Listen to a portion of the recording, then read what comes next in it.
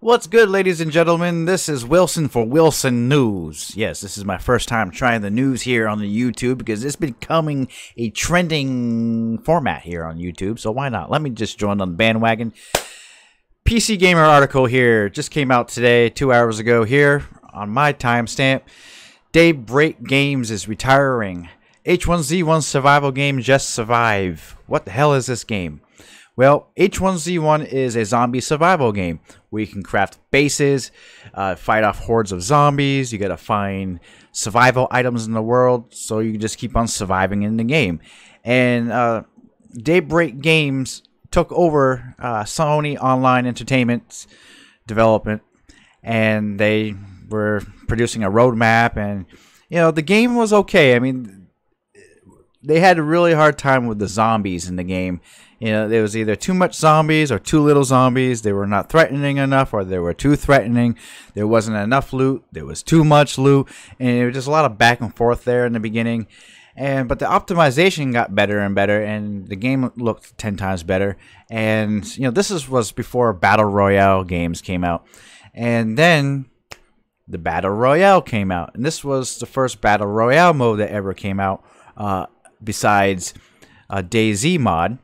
And H1Z1 had the Battle Royale mod, the King of the Kill, and that gained a lot of traction. That really made that game get noticed a little bit more.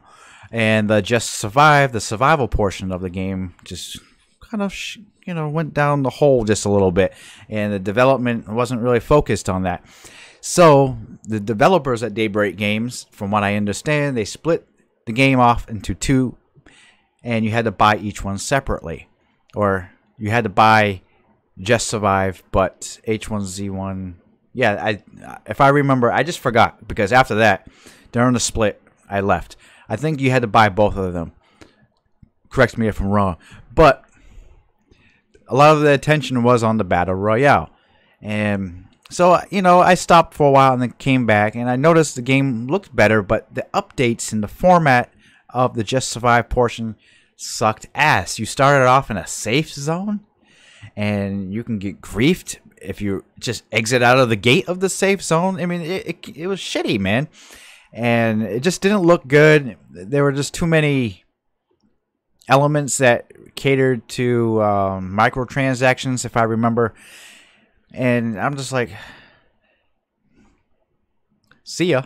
But back in the day, I mean, it was fun. It seemed like it was fun. It was challenging. It actually felt like I was surviving in a zombie apocalypse against other players. Again, this was before Battle Royale really took shape. So you had to fend off other players and, you know, hunt them down in about as long as you can survive in the world, you know. So now DayBreak Games shutters H1Z1 survival game.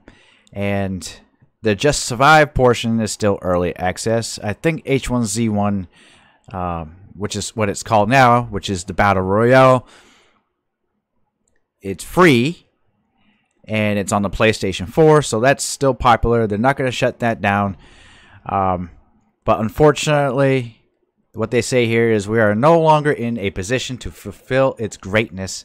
The current population of the game makes it untenable to maintain, which means we're not getting enough money for this game. Therefore, we're just going to shut this shit down. Fuck you guys. We'll take all your money. And this was an early access. So that's a lesson in early access. And I learned this lesson with the Stomping Ground. And that was another game that showed potential. It had a lot of strengths. And the developer who worked on that just got up and left. Nowhere to be found. There was really no explanation, and Steam shut that game down. So that's a lesson in early access, where you're not guaranteed a game that you buy that's early access to continue going on for years or come out of its early access. So you're gonna be taking a gamble with early access games. So this shuts down. The Just Survive portion of H1Z1 shuts down October 24th, 2018. And I just want to say, it's nice to know you. It's nice to know you, but fuck you, DayBreak Games. You fucked up the development of this. You inherited a game from Sony Online Entertainment that had shown promise, but you fucked it up. As Angry Joe would say, you done fucked it up! Something like that. Alright, this is Wilson, signing out. Let me know in the comments what you think about early access games in general. H1Z1 if you played it. This is Wilson, signing out.